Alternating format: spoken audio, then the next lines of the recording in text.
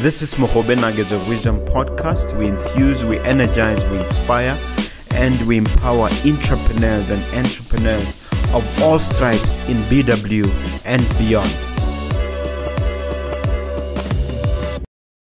Let me welcome you to, dear viewer and listener, to another episode of Mogobe Nuggets of Wisdom podcast. I'm thrilled, as you can see, and I'm excited to welcome yet another entrepreneur, Tebogo Mogaleemang. He'll introduce himself in greater detail. But as always, please hit that subscribe button, strike it, along with the notification bell. But let me make a shameless plug also for my book, Nuggets of Grit, From the Kettle Post to Serial Entrepreneurship. This is a beautiful book. I spent more than 2 years writing this book with Saidi Ndala. We talk about servant leadership. We talk about how the Lord has blessed us to create the business enterprise that we've created. And we urge that you do the same. We talk about avid readership. So many things you can read here and learn about. It's only $3.99. For you to get the book, you just have to call my PA on 397-1368, 397-1368. Thank you so much. Welcome to the studio, Tebogo Mogaleemang. Thank you, sir. Thank you for having me. What brings you here? How did you know about us? I doubt there's anyone who's on LinkedIn, who's online, who hasn't seen snippets of what you do. But for me, being from the local entrepreneurship ecosystem, I've seen you in multiple platforms before. Okay. Yes, sir. That's wonderful. Could you share your background as you introduce yourself to the people? All right. I'm an engineer by training. I graduated with a Masters of Engineering in Electronics, specializing in telecommunications from the University of Southampton in UK back in 2008. So I have over 15 years of professional experience as an engineer. And for me, really, engineering is all about creative problem solving. And I think it's that problem solving part that has also now led me to monetizing from solving problems as an engineer. Yes, sir. But there are four things that I bring as a person wherever I go. It's the entrepreneurship side of things, but it's also the ecosystem building side of things. When I started what I do back then, it was a lonely place here. The entrepreneurship wasn't a cool thing. Actually, of all the people that I graduated with back in the days, I'm the only one who quit my job after 3 years or so to say, I want to do something else. This corporate world is not for me. Yes, sir. So there's the ecosystem building part where it's like entrepreneurs thrive when they have a supporting community. So then naturally, I found myself becoming an ecosystem builder. Then the other thing is I love transformation. As an engineer, naturally, whenever we find inefficiencies, we want to understand the structure that is generating these inefficiencies so that we could find solutions or exploit opportunities of finding solutions and creating opportunities from these.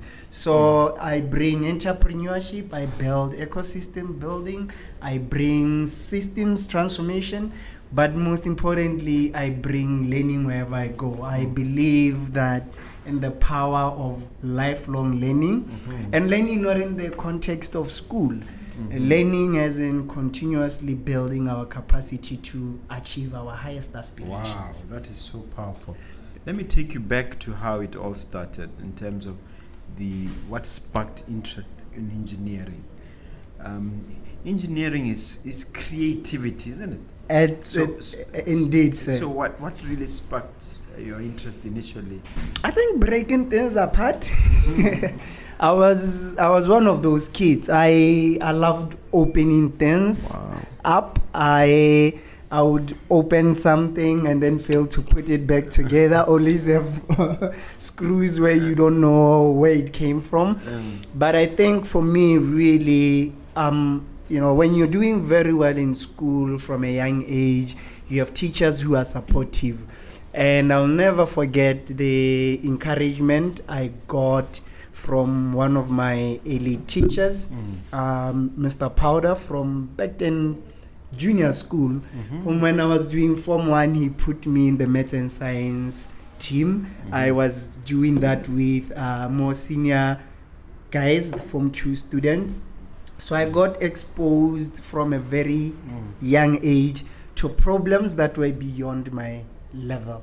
So, and in so doing, I got to meet people who showed me there was more to what I was previously exposed to the world. So from then on, I met guys when I was young who showed me, back in the days, back in the late 90s, and the early 2000s, the internet. I'll never forget the first time I saw somebody going online back when we had those. Just from the way you are smiling, it must have been a beautiful experience. It was mesmerizing, and I got that opportunity to job shadow a team of engineers, and they were taking me to the meetings, project meetings, and I was young back then.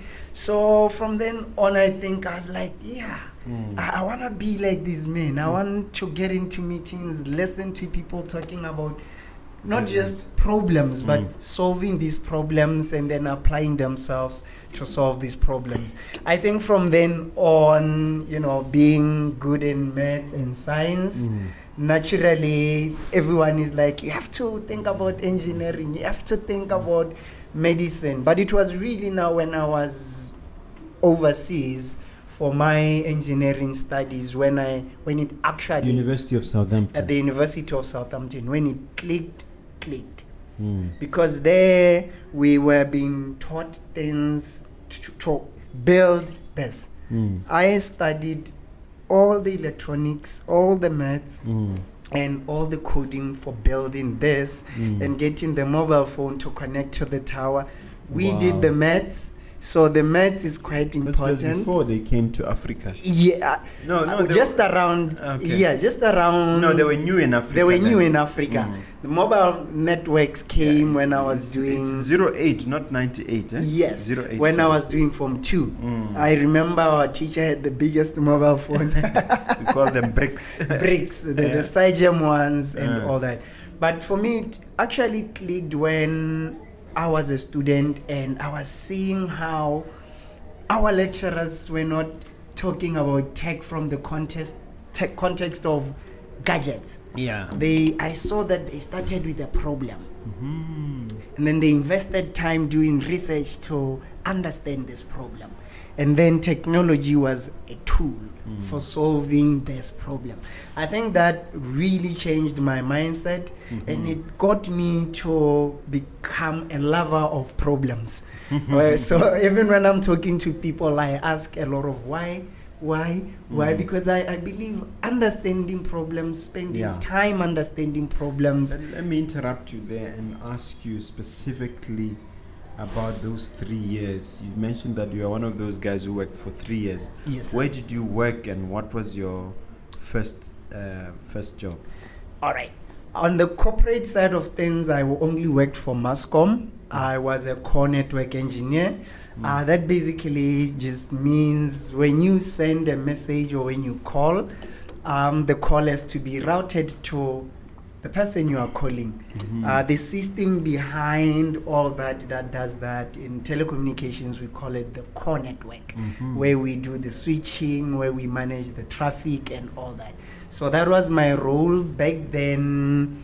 I was fresh from school. I had done research in the space, and Mascom and Orange back then, they were introducing mobile broadband. Flybox was relatively new back then, and Mascom had also introduced a similar network. So I had an opportunity to apply myself on another role that Mascom gave me. I also got on to become a WiMAX engineer. So WiMAX was a new technology. What is YMX? It's the technology that was powering Flybox. Uh-huh. The technical name for the yeah, technology. yes, yeah. Yes, it was WiMAX. I remember those days, even when we had problems with our cell phones or SIM cards or whatever, we'd go and sit and wait for some engineers to fix there and there. Yes. Remember Flybox when it came out, it was the first network that also gave you like a router, a mobile router that wasn't connected to an internet. I remember clearly. So that was mobile broadband. But for me, the second role was the one that really shaped me. I had the creative freedom to track the network because it didn't have live subscribers, to test my ideas and then to put those ideas on a system and see things work. Wow. And I was doing that from end to end. So by the time I finished for those 3 years. For those 3 years. For 1.5 years actually, because the other 1 year I was on the core network role, and then I transferred to the WiMAX side of things. Okay. Then for close to 2 years, that was my role. So when you're working on a project and you are curious enough, you don't consider that you have a job description. You do what has to be done to test your assumptions and to learn. So once I completed the project and it was working as desired, then it became about business as usual, routine stuff. And I think for me, that's what kind of also drove me out because things were starting to become monotonous and repetitive. And the edge, the challenge to do more was no longer there because now the system was live. So that's when now, I wanted opportunities to solve problems. You become a nuisance when you are thinking like that because when you pick a problem, you ask, why are we not doing this? Why can't we do that? Just from your personality, it seems to me you are the kind of guy who loves problems, who actually enjoys tackling problems.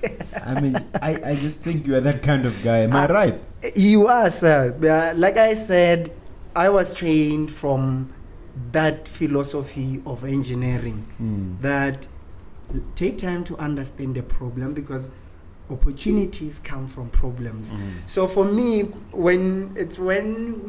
I believe it's when we are not coming with preconceived notions of what the solution has to be, when we are challenged beyond our current knowledge base, that we start synthesizing, that we start being creative because now we're exploring the unknown. And for me, that's where my love for problems comes from. Because they fuel my natural curiosity and creativity. And then the company Spectrum Analytics. Yes, sir. What does the name come from? And tell us the process of its creation. Yes. So let me continue the story. So once I left Mascom, I didn't know what I wanted to do, but I knew that I didn't want to continue in what I was doing. So I remember when I was leaving, people were giving me advice. Where are you going? I was like, I don't know. Really? But I'll rather be out there and trying to figure that out than to be here and, stifled by the environment. Yes. So after I left, I had a couple of opportunities to do PhD in mathematical optimization and computer science. Whatever that means. Yes. Actually, with mathematical optimization, it's easy. Every problem is an optimization problem. You want to maximize something or minimize some pain. That's what optimization is all about. But you have limited resources. Now the general challenge there is, given my objective, either to maximize this or minimize this, and the limited resources that I have, it could be money, it could be time, it could be people, how do I get the best out of what I have?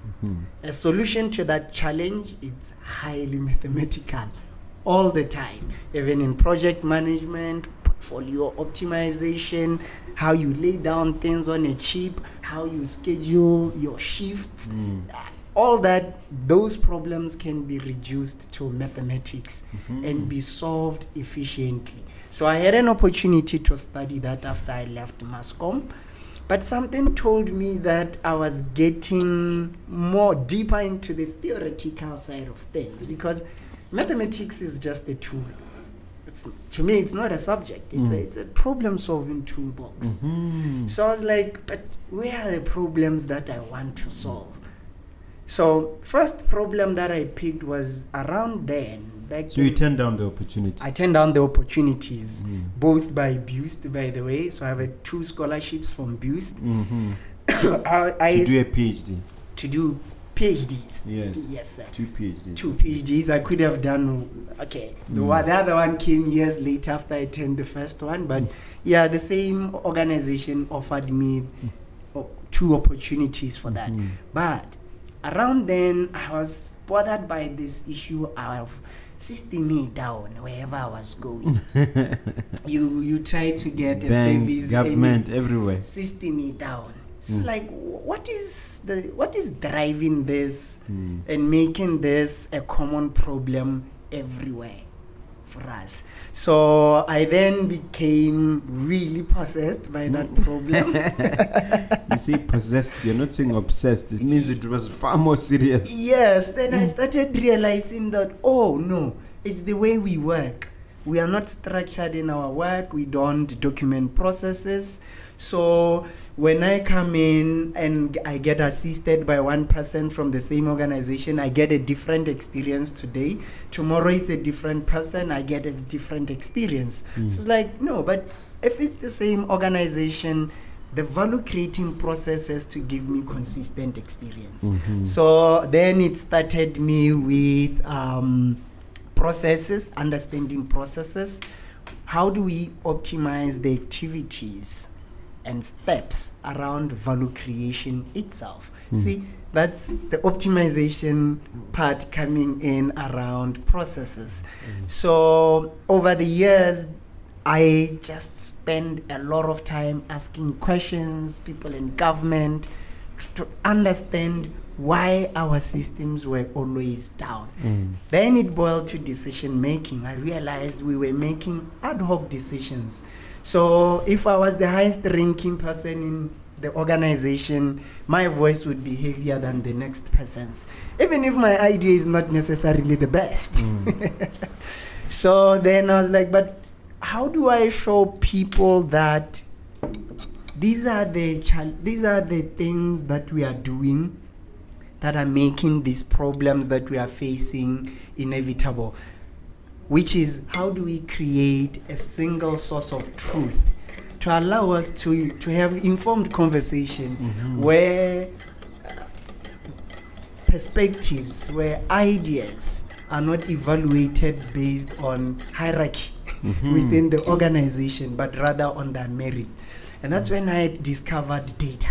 That if I can get data and then show what the data is showing. So you want to promote data-driven decision making? Yes, sir. Back then, that's where it started. So that's where the analytics part of the company comes from. The name Spectrum Analytics, that analytics part was born from the methods that we use to get value from data. They are all called analytics. The Spectrum part of it came because I realized which industries are really thriving from this. All of them. So it's a spectrum kind of coverage. Oh, it's got a wide spectrum. It's got a wide spectrum in terms of relevance. So you can say as early as 2004-05. Is that when you started the company? The idea itself. So when I started, the first company I founded was called Spectrum Consultants. But then I realized when you're starting, calling yourself a consultant is a career killer. Why? Because consultants are notorious for talking and using buzzwords, jargon. Yeah. If you call a consultant here, they'll speak jargon. You think you understand each other, but you're not having a conversation. They are hiding behind jargon most of the times. But back then, people would say, but you are a one-man company. How can you be a group of consultants? But I wanted to bring the analytics side of things. So Spectrum Analytics itself was born way back as an idea, but it was formally registered in 2017 now. So after I left Mascom and running out of money, I was like, I need to earn something here. Otherwise, I've turned down scholarship. I now need to earn. So I started going to companies to help them with the issue around the system being down, and then showed them this is a process issue, this is a culture issue, and technology is just an enabler. So that's how I got into this How space. did you survive those early days? Most young entrepreneurs describe those early days as a bit of a nightmare. The first 6 to 12 months, and then in fact the first 3 years. Surprisingly, back then when I was a one-man company, because I was doing that it was a hand-to-mouth kind of thing. So I was doing slightly better because I was only looking at myself. So I could get a gig that would pay me well, and then I was prudent. I would invest in my education. I would do courses online just to understand. Back then, artificial intelligence wasn't even a word. Back then we were talking early ages of talking about machine learning, and I learned that as early back as in your 2005s. Most people actually now who are talking about artificial intelligence are just talking about machine learning, which is just a subset of AI. So how I survived, I'll go to companies, I'll tell them, I see you have this problem, let me come in, solve it for you. If there are improvements, can you promise to pay me? So much. Yeah. So because I was a one-man company, I would spend 6 months on a project, they'll see early results, they'll pay me. But then along the way, I realized, this is not sustainable. Give an example of what kind of problems. Yes. So one company that I assisted, they were having challenges with automating their processes. So it would take the employees about a week for them to capture names on some old system. Someone would take the customers would be your banks, your insurances. They would send them information on a spreadsheet. They'll print the spreadsheet, go sit in front of a computer, type the details one by one, line by line. Yeah, that was every month. And that introduced human errors, because if that's a 5 and I squint and it looks like an 8, that's someone's ID captured wrong. So I came in and they were telling me, build us a system, please. It's like, it's not a system. Let me come in and assess, take time to understand this problem. And then I found that it was the process and the system. So I would come in, do a system audit, and then from the system I would be like, what kind of system would you need to have to solve this problem? What should inform that is the processes, how people are working. So I'll then create a specification from a system, from the process requirements, the business requirements. So I flipped the script back then. Wow. And that for me allowed me to add value immediately, allowed me to get the references, because I would sometimes just get a call, hey, so and so said. Why do you say it's not sustainable? I couldn't scale. Like, I had to physically be there. And also when I tried to bring people, they didn't have my background, which meant I had to hire more people and teach them, which would take more time. And I realized I could also automate some of what I was doing manually for them. Which is when now I thought I could do this differently. I could do this sustainably by automating more, getting a team to assist me. So Spectrum Analytics was born from, let me get a team and explore these opportunities, because I was seeing back then that everyone was having similar challenges. Wow, this is very, very interesting. Now, any other setbacks or challenges that you encountered in your business since you've established? Yes, sir. It takes time when in our environment first to just find the right support. You can't be an entrepreneur it's not a solo game. It's a network game. You are obsessed with, you love the problem, but there is more to making what you are doing a business that is beyond just your technical capability. So in the early days, as I mentioned, I needed to learn more about how businesses work. I needed to network. I needed to be connected to even more people that I could derive value for. So, and the hardest problem for me has been building a team. People think differently. People have different motivations. You bring people who think like you skew in the process. Diversity wins. But for me, it's also in now when you want to scale. I hear younger people thinking funding is the most important part, but I think demonstrating the value of what you are bringing to the table, that value, and getting market access opportunities to show some is more important. It's than more funding. important than funding for me, because if one person can give me an opportunity to show them I can deliver this, then I can use them as a reference, so that more people can then see I've created value for so and so. That means you bootstrapped your business for the most time. I've bootstrapped my business to date. Yeah, tell us about the advantages of that, because that's a part that most young people find difficult to conceptualize. Yes. So we talk about a knowledge economy, for example, but nobody's funding knowledge-driven businesses. That is another sort of challenge, because knowledge is not commoditized really in our ecosystem. So as a challenge there, you'd find that it takes a longer time, because you identify an opportunity, but you don't have the resources to pull together a team and quickly exploit the opportunity.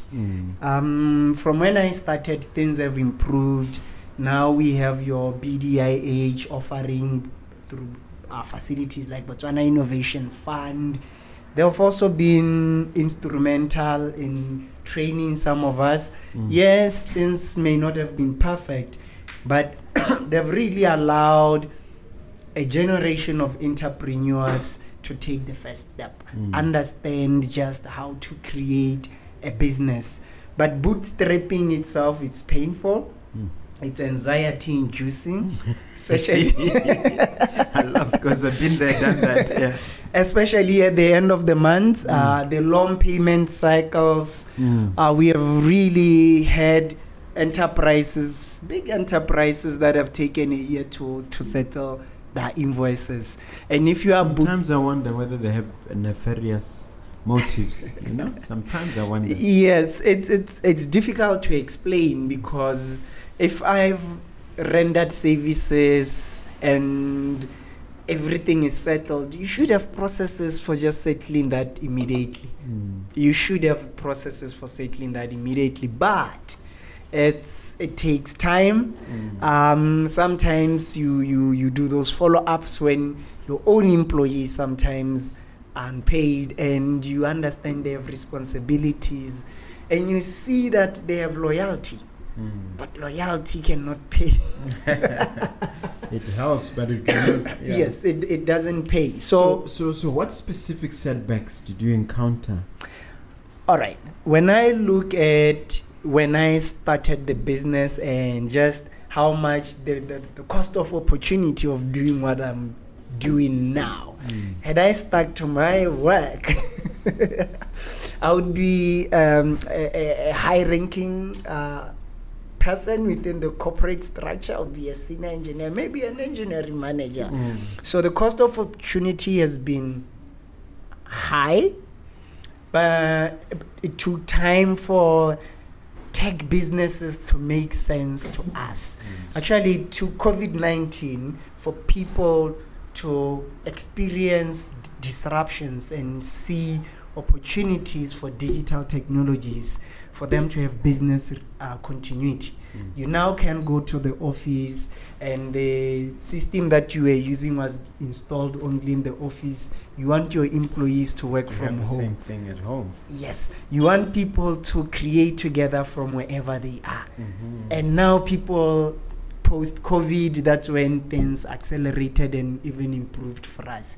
But think when I left Mascom back in 2013 and up to now, we've been showing people, demonstrating this can work, but they were not having enough pain. The pains were not deeper. We could still so in do that things. sense, COVID was more of An blessing than a curse for you. Indeed, sir. Indeed, you can say that, because for me, some of the challenges that we were aware of got magnified by COVID-19. And you know, the reset word agenda became popular after. So now you are not coming in to confront people when you said you can work better. They were receptive because they were already aware, because they were experiencing that as a pain point they could relate with. So the sell was now much easier. People would say, hey, I want to do this, I want my people to do that, and immediately you connect. Would you say this happened across the board for all, shall we say, tech-enabled companies? Yes, so all companies are increasingly becoming technology driven, and when you are technology driven, you are forced to invest in technology. Now, are you going to become an IT company on top of your core business, or are you going to focus on your core business and allow someone to take care of the IT side of things? So everyone is being disrupted by technology. It's just a matter of appetite of where they want to take the responsibility for building the tech, for becoming more technology driven, becoming an IT company, or they want to outsource that to guys like us to take care of that while they focus on what they know best, and we focus on what we know best as well. What would you say are some of your significant successes or triumphs? All right. I would say for me, my biggest success was when I figured out the kind of entrepreneur I wanted to become, because that then made things easy for me. I made a conscious decision to become a purpose-driven entrepreneur. Then that allowed me to orient resources that I had to build values that I wanted to bring to this business, and for me to build a team that embraced these values. And now finally having a team, I have a team of 13 employees now. And these guys nowadays, they can work even when I'm gone for a few weeks, because now there are values and a culture, a way of working that we have shared, and invested time for our people to understand how. Which then leads me to the question then, you're purpose driven, what then is your purpose? All right, as an engineer, I think my purpose really, I'm more driven by leveraging emerging technologies, and specifically in data, for social impact. For me, I would love to see the work that I do improve other people's lives. So I've seen technology being abused. When we were back, when I was still a student, the Royal force, like the British Army, they trained their engineers at our university. And then during career fairs, your leading weapons manufacturing companies would come to recruit engineers from my university. Even my course itself, telecommunication, it's a militarized degree. Almost all the advanced applications of my course are military based.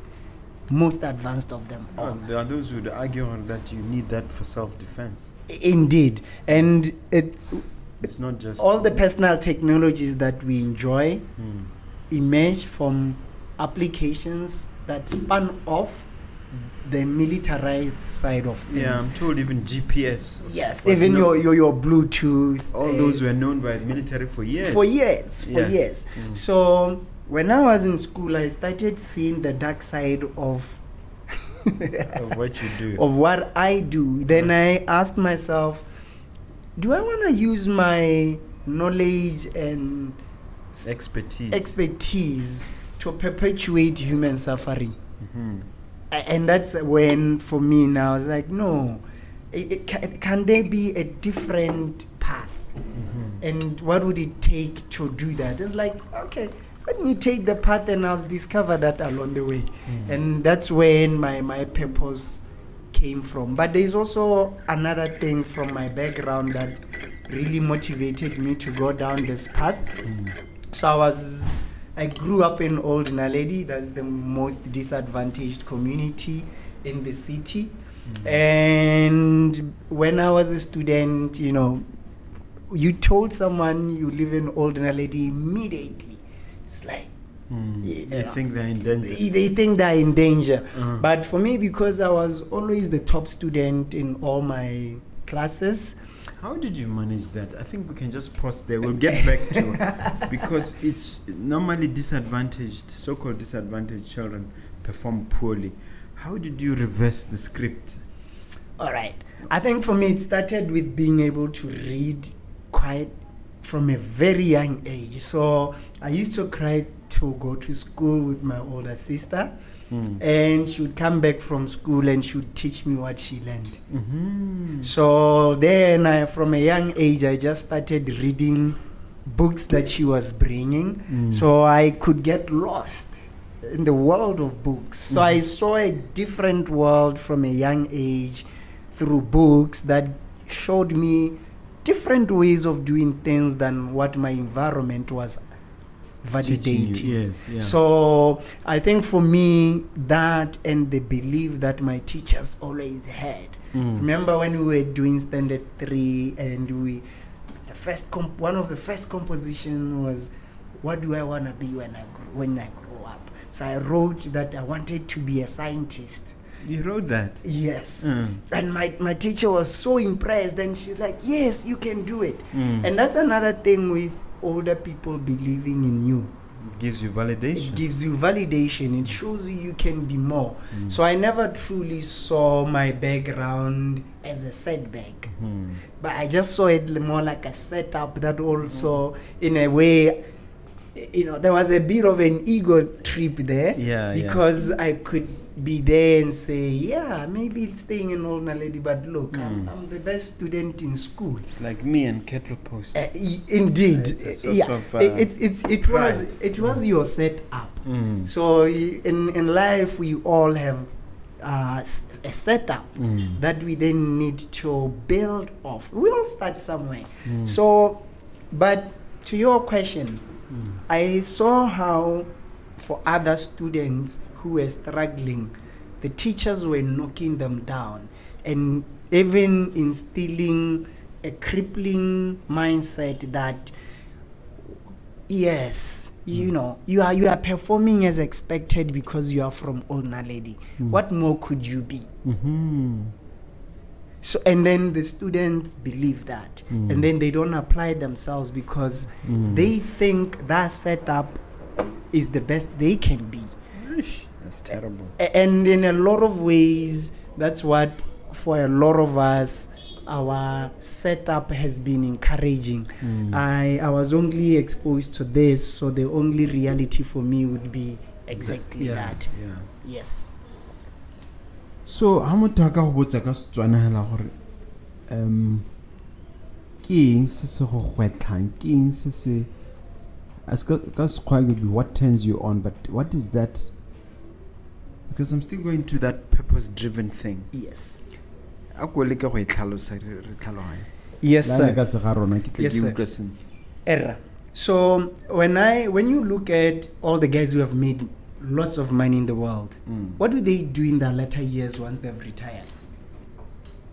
Some of them don't even retire, but they become chairman of the board or something. Yes, but if you let's take Bill Gates. Philanthropy. Yes. What is that giving them? Purpose. So there's so much early on that you get back as like satisfaction from dominating others to get where you wanna get. But then again, you reach a stage where you want more. You want meaning out of life. I think it's human nature to seek meaning. And for me, purpose, knowing that you want something that is higher than what you think is possible. Like you are not just working for the benefit of you as an individual, but you want greater good. For the greater community. For the greater community. Because that's what all those philanthropists are doing. They are no longer solving their individual problems, but they are now addressing challenges around them. They have the resources, but now for their lives to have meaning at that point, they are now investing in solving problems there and there in the developing world. Is that why some of them pledge to give away everything when they die? Indeed, even you take Warren Buffett, for example, he donated all his money to Bill Gates for Bill Gates to solve problems that he was focusing on. So I think for me, then I saw that, but this thing, one can turn it into, I don't need to make money first to start having purpose. Can't I have purpose and make money? So I tend to love creating challenges for myself to say, because for me it's about trying things out. So are you involved in any form of philanthropy or church activity or that sort of purpose beyond work? Yes, sir. So I'll go back to one part of what I started with, ecosystem building. So I realized, oh wait, I have the skills. There are younger people who graduate from university and they haven't been exposed to these tools, to these things that I already know. So I started teaching students data analysis skills, exposing them to tools that could be used for analytics at no pay. Almost once a month, I will host meetups. We call them meetups. We host tutorials. So I've been doing a lot of work with developer communities, teaching mainly students, young professionals, which then got into me like working with universities. And through linkages with Boost, for example, twice to date, we hosted a machine learning bootcamp as far back as 2008. We called lecturers, we called researchers, and we trained them on using practical tools for data analysis. Wow. So for me, I love training trainers, people who then go and work directly with students now. So I realized working directly with students didn't have that much impact. So I then went and trained the trainers. And that has changed the local landscape. Back when we started in doing this in 2017-18, there wasn't a single university teaching machine learning in the country or using open source tools. Now almost all of them use them, including the private ones. Yes. So I would say, and some of the lecturers we trained at our first boot camp went and used the same tools and taught them to their students. So I've without boasting or anything, I've really transformed the local data analysis space since 2018. And for me, that's what purpose does. Wow. And Wow. That's a lot to be very happy about. It's really significant. I'm encouraged by that. Now, I want us to pivot a little bit to talk specifically about artificial intelligence. Yes, sir. It was only at the end of last year, I think around November, Yes, sir. when AI was made accessible to the public in terms of usage. And now, even here, I learned about how to use it. My secretary learned recently. I taught her. Could you speak to how it's impacting us and its importance to society? Yes. So AI is really just about crunching lots of data, the shortest amount of time, and then synthesizing of those insights. Basically, that's just what you're doing. So if you are to take the amount of data and try to process it as a human being, to take us years, you can get tired because it's data intensive. But a computer is quite good at just crunching numbers. And then And words. and words now. And a computer is also very good at recognizing patterns. Right now, if you were to, there are some conditions if one has diabetes, you can take a picture, radio imaging of your eyes. And a medical doctor would then look at that to identify certain defects that could point towards blindness induced by diabetes. Computer can perform that better than doctors now, analyzing images better than doctors for many conditions. So AI, in that sense, allows us to make sense out of lots of data.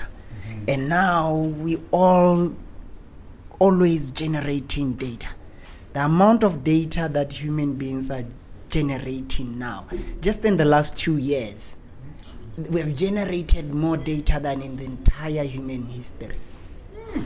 And I read somewhere that it doubles every 6 months. It doubles now and then. So there is data. There is a need to derive insights from data. And what's the best tool for that? It's AI. So now, understanding that where those repetitive tasks that don't require much brain application. Yes, where it's just analyzing this repeatedly. Those are areas where AI is offering opportunities, or rather is threatening to replace human interventions. And in that context, humans will always have to interpret that data. Yes, isn't it? Or to apply it. To apply it. But then AI can analyze the data and recommend the best path faster than a human being can, and sometimes even more accurately. So if you are in a process where you need to... But data doesn't have compassion, doesn't have certain emotions. Indeed. Which may be relevant to decision making. But that's another thing. Are humans good at that? The ethical side of things. Are humans good at that? Well, we'd like to believe they are. No. Like to believe they are much better than machines. No, I think we can have a debate about that. You don't think that we are good at that? No, I think we have reached a very interesting point in human evolution where we've given on ourselves for upholding ethics and human values, and we want to outsource those to machines. So now, most of the concerns that we have about AI around ethics, you'll be like, but those biases are there in human societies. We're not talking about those biases at human level, but we want AI to do what we are failing to do. It's not for me to discount the dangers of AI. There are quite a lot of them. Our addiction to devices is driven by AI. Because they've analyzed everything. Yes. They analyze us as we are using this device. Yes, how when you use it, and they start making recommendations, sending you content that is related to what you most likely serve. I mean, their ultimate objective is just to have us glued non-stop. Yes. To the device. So they're the biggest commodity of our age is attention. I agree. It's attention. I agree. And these things are able to grab our attention more than anything else. And that ability to just play with our attention, AI is very good at it. They can recognize when you are getting bored. Do you remember the first generation of Facebook applications? You actually had to know someone for the things to pop in your timeline. Have you ever seen someone just not knowing what they're looking for, but just continuously just scrolling? I've seen it. It affects productivity. Yes. But you know that part are lessons that AI has optimized from gambling. So if I'm addicted to gambling and you give me coins, a bucketless coin, what am I going to do? And I'm at the slot machine. I'm just gonna put my hand, continuously put in there, continuously, and that's what we're doing when we are just scrolling.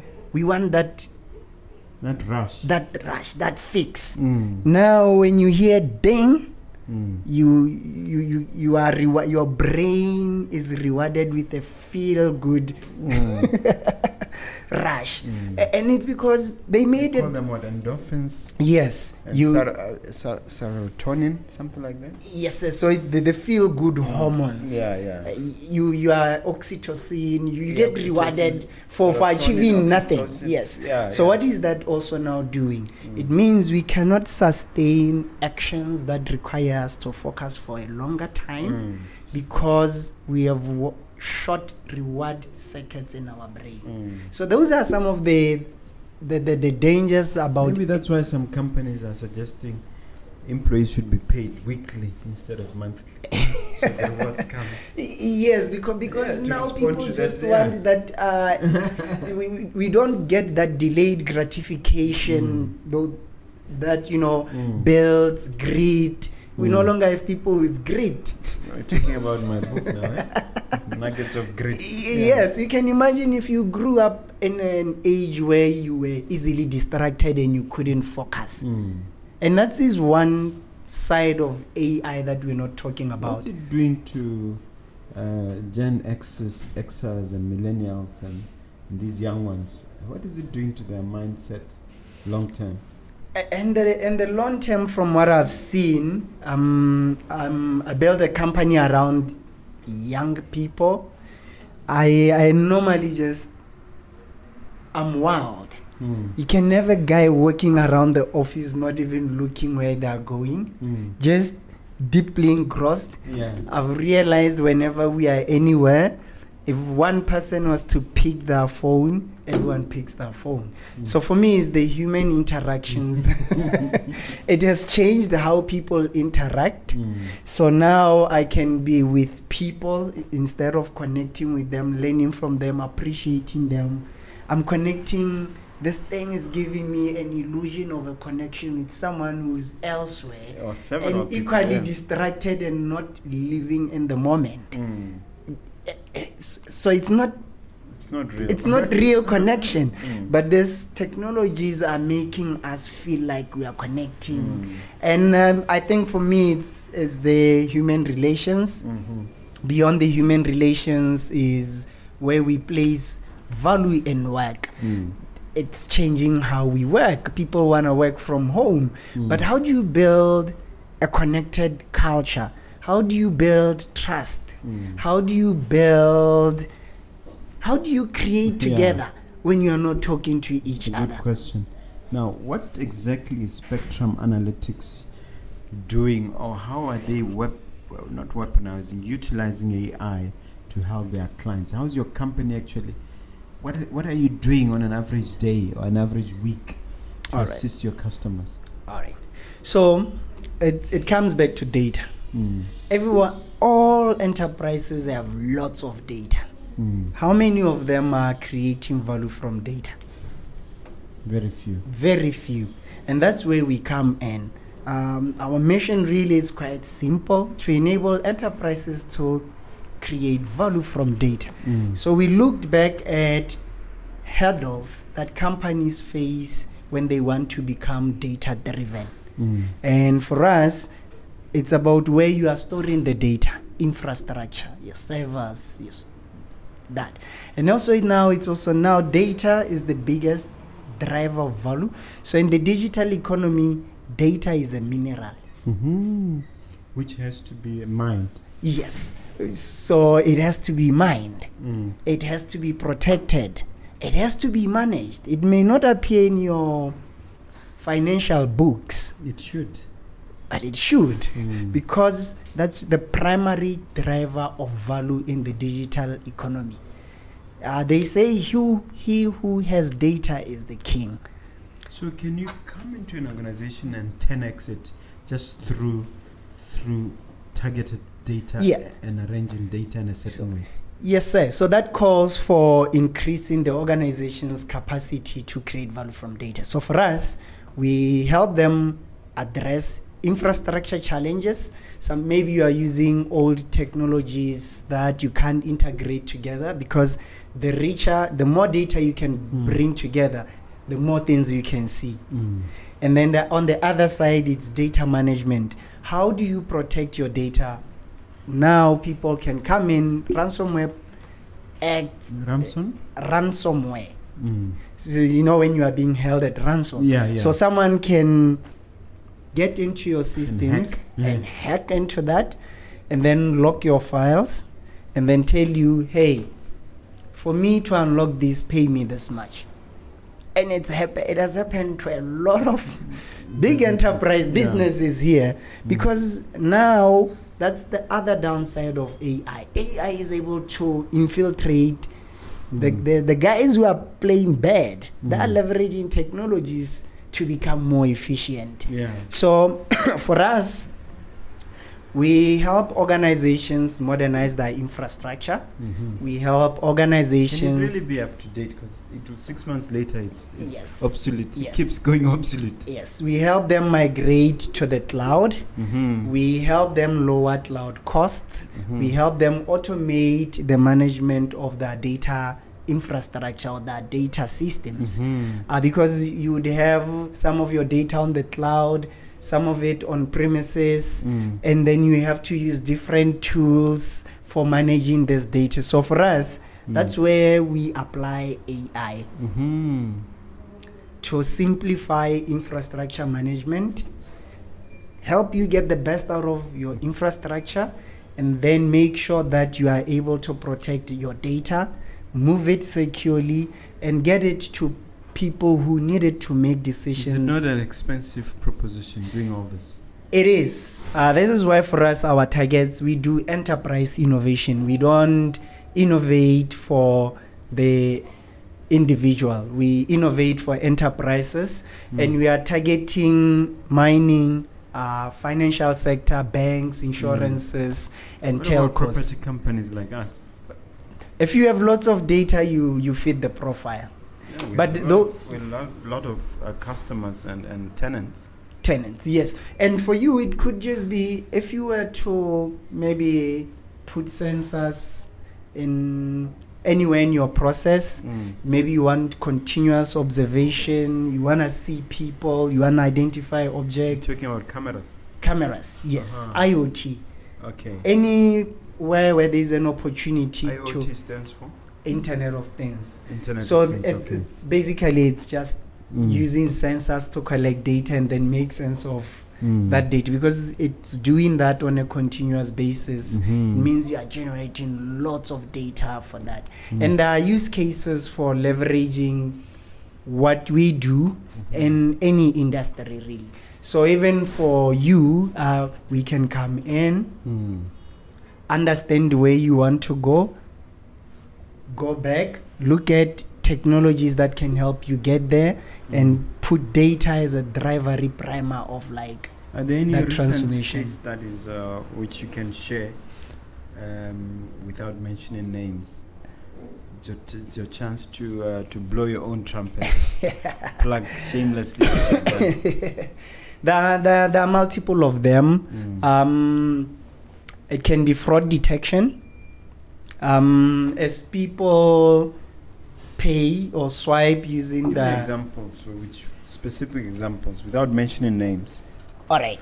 So, as a customer, let's say there are patterns around how you pay, and then you buy stuff. So those expenses, they form a certain profile about you, right? So you can use analytics to understand how Mogobe pays, and then you now start saying, oh, I can recommend this product to Mogobe because he can afford that. I can recommend this product to Mogobe because he has previously said yes when I recommended this. So you remember, just like when you're on Netflix, you watch a movie, the next recommendation is similar to what you consume. You can use that in financial sector, but you can also use that to pick transactions by Mogobe that don't fit his normal way of doing things. Maybe all of a sudden at 1 a.m. Mogobe's card is buying things he doesn't normally buy. Buy in the middle of the night. Yes, that's an outlier. So that's a transaction that we should treat with suspicion, and then we flag that immediately for further investigation, and sometimes automating blocking your card up until we confirm with you whether is it Mogobe, is it you at this hour, sorry to call you, but is it you doing these transactions at this hour? So, and that's because we're leveraging the patterns that maybe you've been hijacked. You have been hijacked. Indeed. So it's that. It's also the automation of management of network infrastructure. So before... So you're saying you've done this for many clients? Yes, sir. So before a device fails, if it shows a certain pattern, it's a signature, a failing signature. So if I'm continuously observing data, I can pick the signature before this thing breaks and say, hey, this thing is about to break. Send someone to go fix that before it breaks, because if it breaks, it's going to cost us more. We call that preventative maintenance, where now we don't wait for things to break before we fix what is most likely to break. Wow. The other side of it is what we call churn analytics. So I come in, I buy, and then I leave. If I'm your customer, you need to understand what got me to leave. What is common with people who normally leave?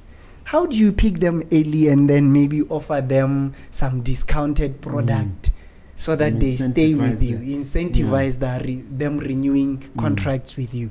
So these are actual analytics use cases that we have worked on. Wow. There's talk everywhere of mindset change, and indeed the last 2 years, that's all we've been hearing since the president gave that major speech on the issue. We've now also had the Ministry of Entrepreneurship. What's your take on all this, and how are you in your industry responding to the call? Right. Yes. Like I said, I'm an problem-focused person. So for me, I looked at what has led us to remain stagnant, what has necessitated the need for us to call for a mindset change.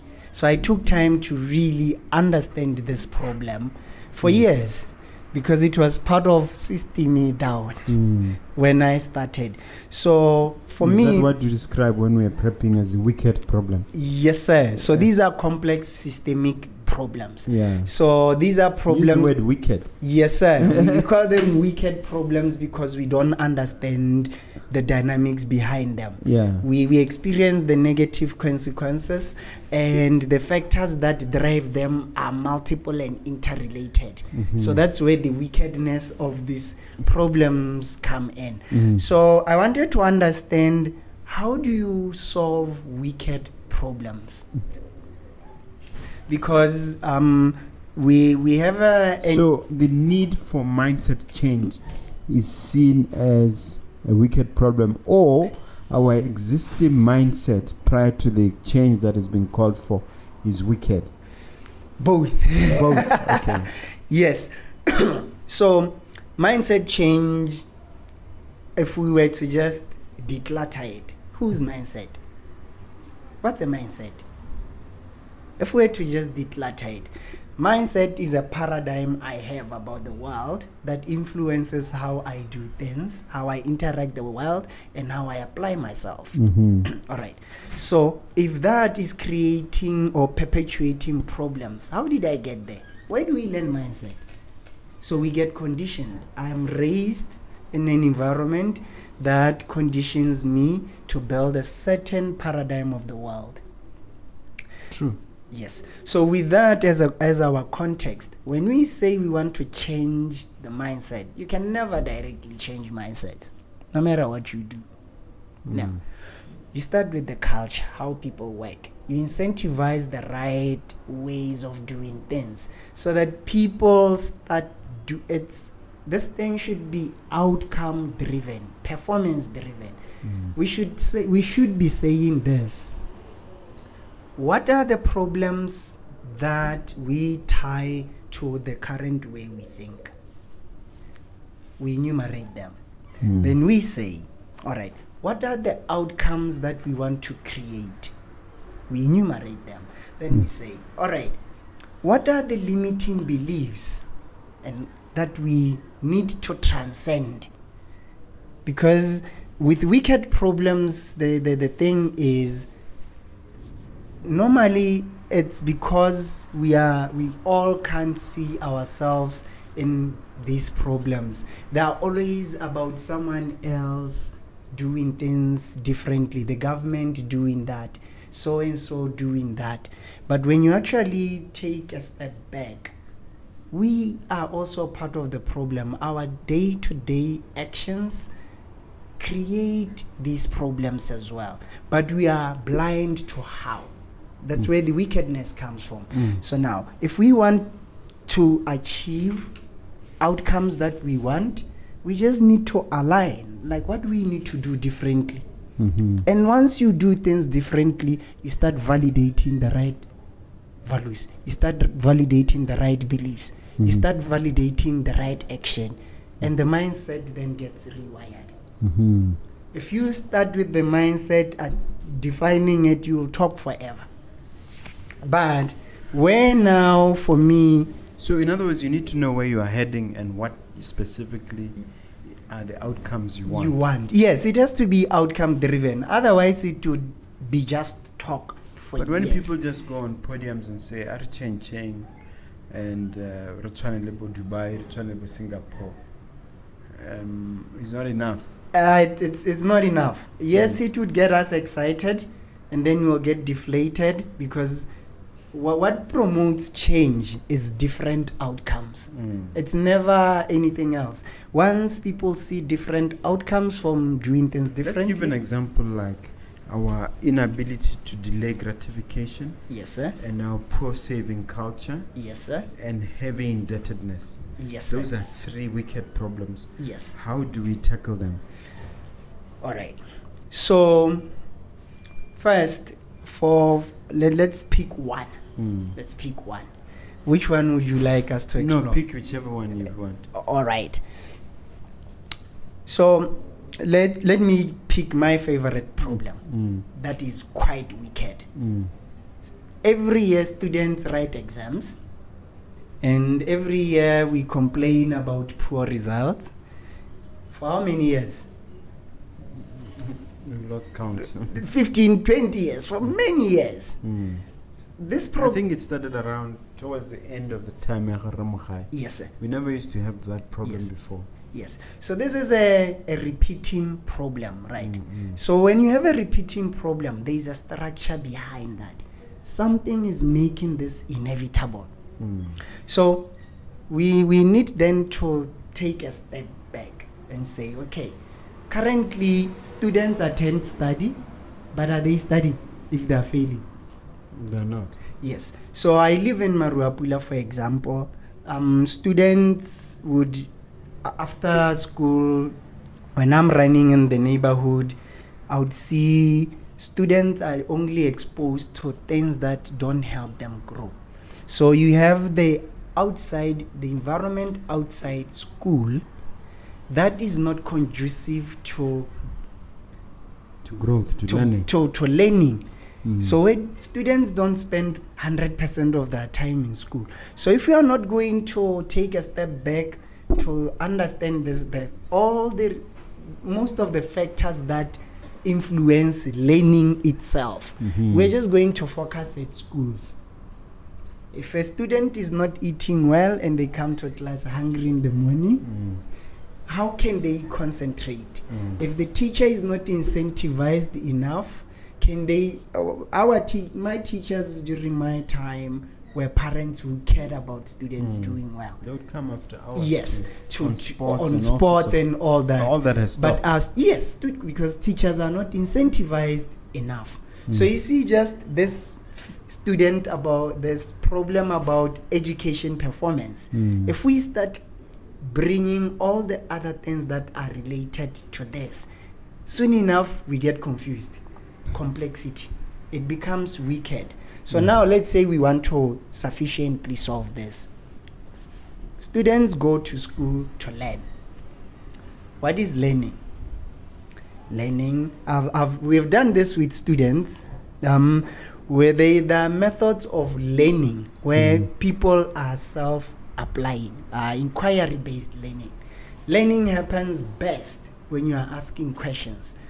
So instead of maybe a teacher sitting there dishing information and then asking students to recall it, which is pretty much what we think is education.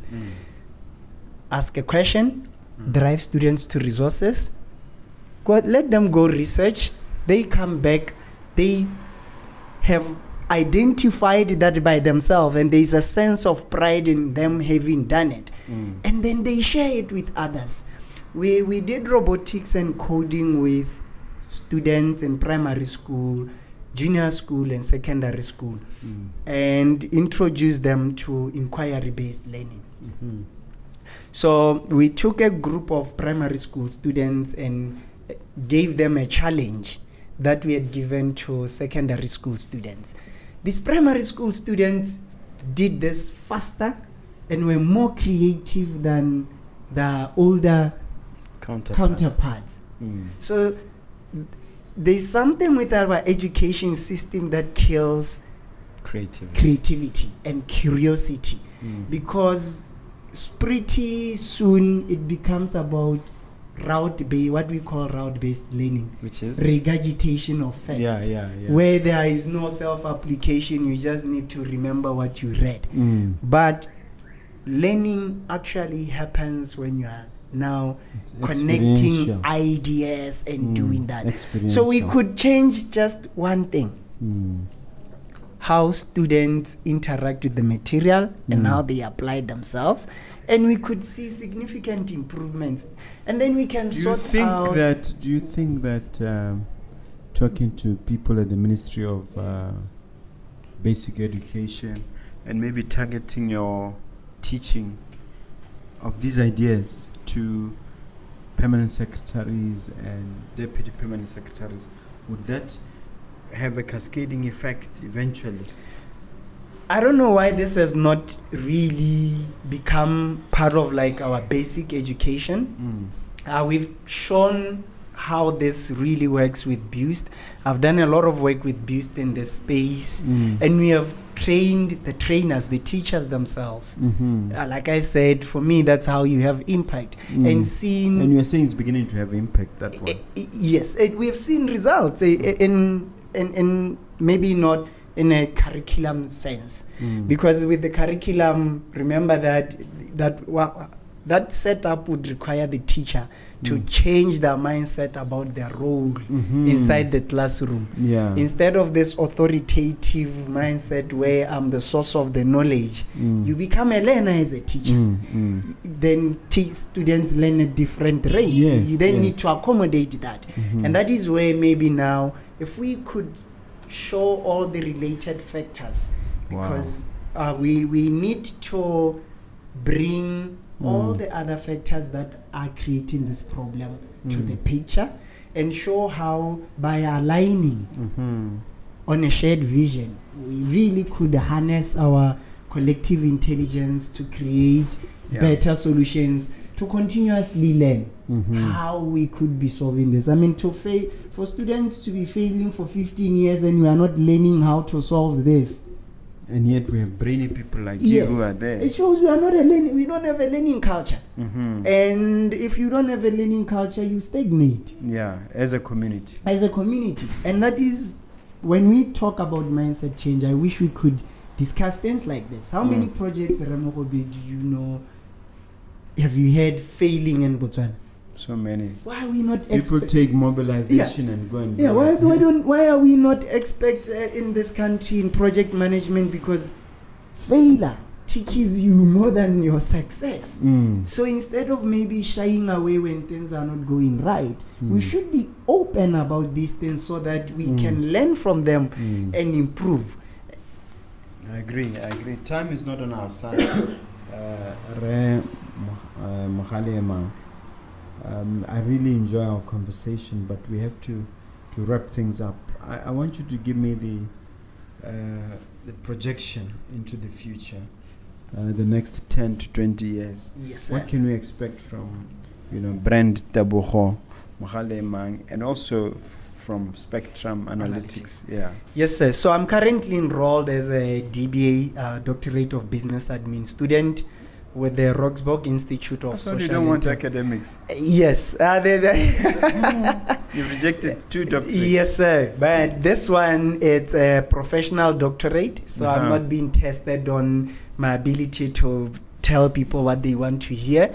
But it's a doctorate where I need to be solving problems, and then I'm recognized for actually solving social problems and creating impact in my community.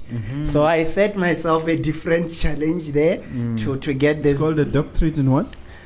Business admin. It's a professional doctorate, so they call it a professional. Because you already have a master's. Yes, sir. But for Brand Tebogo, at the moment, I'm also a board chair, global board chair for the Society of Organizational Learning. This is a global group of professionals, researchers, consultants who are working on wicked problems. And I sit in the global board of this organization. My aim is to bring this, what we call systems thinking, which is thinking about relationships between things and how these relationship dynamics create outcomes that we sometimes complain about. Yes, so I sit in that board, and my aim is to bring systems thinking, the way I think, into the curriculum, because a lot of us, unfortunately, we think in, I would say, static terms, in linear terms. We think in predictable ways, learned habits. We are habitual thinkers. And for me, it's partly because we never see the relationship between our conditioning and our identities. And if we could bring that awareness, for me, it could lead to something better. So what are we going to see in 20 years' time? 20 years' time from this brand, I'll be influencing things around wicked problems, how we could see that AI is just a tool and not the primary thing. I'm more concerned about human intelligence than artificial intelligence. But for me, it's about greater impact. It's about bringing solutions. Right now, we're working on a social protection solution funded by BIF. Protection from what? Poverty. It could be poverty. It could be any social issue. Funded by? Botswana Innovation Fund. We Remember during COVID when Mabui were going? Yes. Actually, our solution is called Mabui. So we register vulnerable people, we register social protection service providers, then we match the people to the best service provider. We've automated all that. They were also tackling issues around shortage of blood in the country, leveraging emerging technologies and data to say, hey, these are the content you need to be pushing. So I'm already doing it, but it's just to magnify the impact and also to train the next generation as well. We've done very well.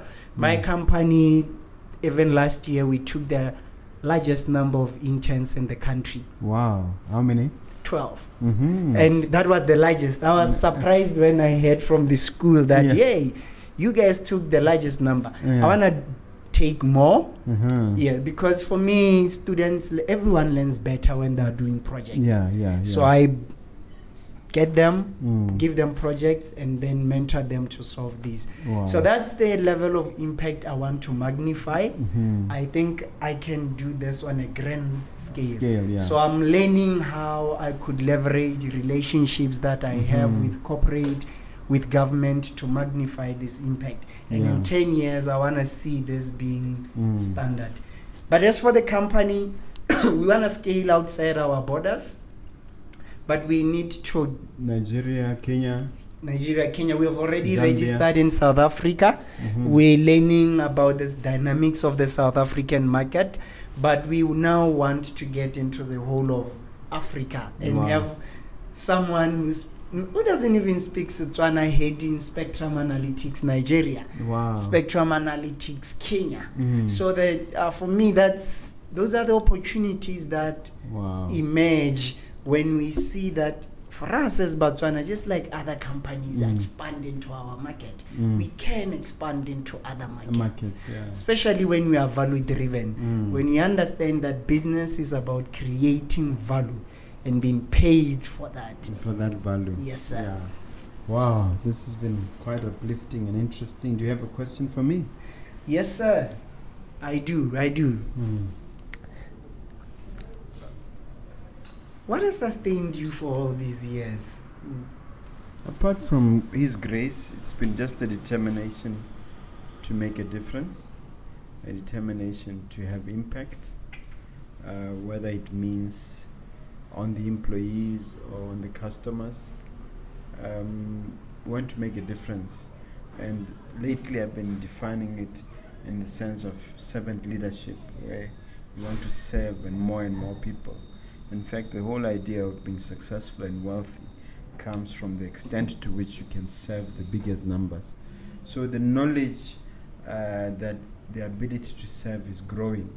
I mean, if I build buildings, I'm going to serve more tenants.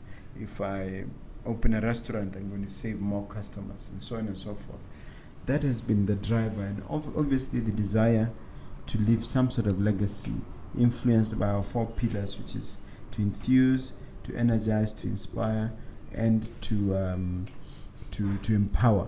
So if we can achieve those 4 in anything we do. So on an average day, I ask myself at the end of the day, have I done those 4 things? And then I can say, no, it's a day well lived if I achieve those things. So yes, so for me, I really love that. And because you're someone who has done it earlier than most of us, if I could get a second question, like, what is it? For your generation, the entrepreneurship, value-driven entrepreneurship is, most people were looking into tenders and all that. What led you down your specific path when you started? Yeah, I think tendering is part of entrepreneurship. For instance, I wouldn't have obtained a plot in the CBD without a tender. Yes. And indeed, if you look at our sanitation business, Mogobe and her team are always tendering. So working with government, tendering is just a way of getting jobs from government. There's no mystery to it. Yes. So what I think most people need to accept is that it should not be your only route. There's nothing negative about tendering. You need to master tendering. In fact, I have a couple of nuggets on tendering on Mogobe Nuggets of Wisdom. We should not, because a lot of entrepreneurs think of tenderpreneurship in negative terms. I think tenderpreneurship is an important part of entrepreneurship that you need to embrace. So, but there's a tendency to just rely in a lopsided fashion on government tenders. That is wrong. I think one should have, to use your word, a broader spectrum in terms of where you are sourcing jobs. Yes, sir. Yeah, that's how I look at it. Thank you. All right, look at that camera, sir, and leave the viewer with one final uplifting message as we wrap up. All right. I'm a great believer that as human beings, learning and just creativity is something that we are born with naturally. Nobody teaches us how to speak a language. It's not broken into anything. So human intelligence for me is like something that, you know, machines cannot rob us of. So to the viewers, I would love to say, be a continuous learner. You can never say, I've learned and hence I'm stopping. So be a continuous learner. We live in an environment where that is dynamically changing all the time, where you need to be improving yourself all the time, where you need to create, to improve your capacity to create the life that you want. And that can never be possible without learning, because learning in its essence is our ability to get better at creating from our highest aspirations. And if I could leave anyone with anything, is also to say, and learning does not depend on your circumstances. It depends on self-application. All of us, we are forever bigger than our setup. And if some of us could have done it from your old lady, from the kettle post, like yeah. Mogobe, so can you do it from wherever you are, as long as you see that you just need to learn. Thank you. Wonderful message. Please give them all your contacts, all of them without exception. All right. Normally posting thought-provoking stuff. Sometimes it would annoy you because it would get you to reflect about things maybe that you're uncomfortable with. But I do write about what we spoke about, especially around learning, solving wicked problems on LinkedIn. You can check me out, Tebogo Mogaleemang, and connect with me. I'll be happy to connect and share what I know and learn from you as well. I'm also on Facebook, Tebogo Mogaleemang. There I even write more provocatively because the aim is to get people to reflect. If you can be provoked, then it means there's something there that we can explore together.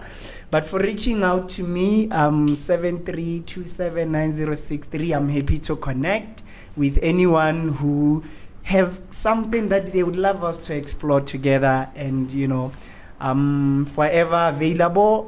If you also want to just have a conversation like I did with Mogobe, I'll be open to that. That's wonderful. That's wonderful. Thank you so much. You've been a great, great guest.